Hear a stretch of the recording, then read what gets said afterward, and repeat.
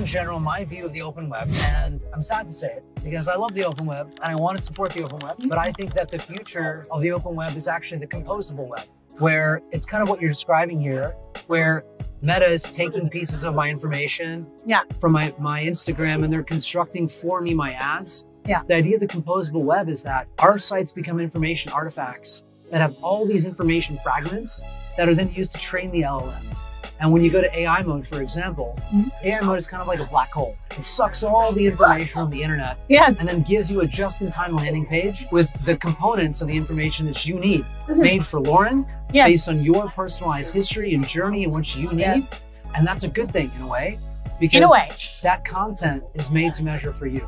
Right? It does, though, contribute to the open web no longer being a destination. It makes the open web just an information repository to feed the agents.